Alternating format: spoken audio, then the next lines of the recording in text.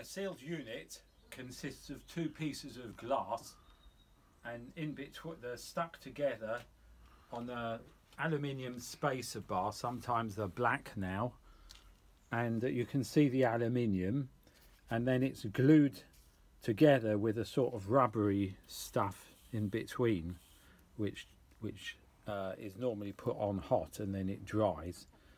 And the problem with cutting it open with a knife like this is that the knife gets stuck in the rubber, and so the solution to that is to put some oil on the blade like this, and then the knife won't get stuck, so you can then cut and it'll get deeper and deeper, and in the end you get the whole thing apart.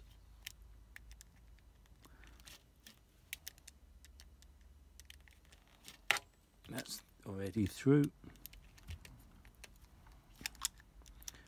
The blade needs to be thin because otherwise you might split the glass. This bit here is a bit difficult on the corner.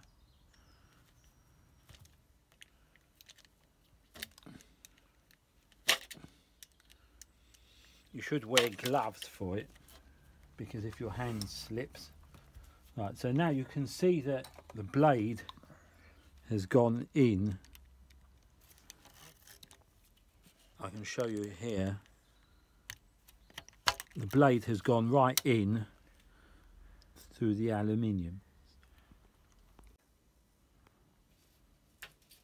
So it's taken 10 minutes to do a perimeter of 10 feet or 3 meters, and we've got the glass off, and where you've got bits of this rubbery stuff still on the glass, it's better to get that off before trying to cut the glass, and you can do that with a wood chisel like this,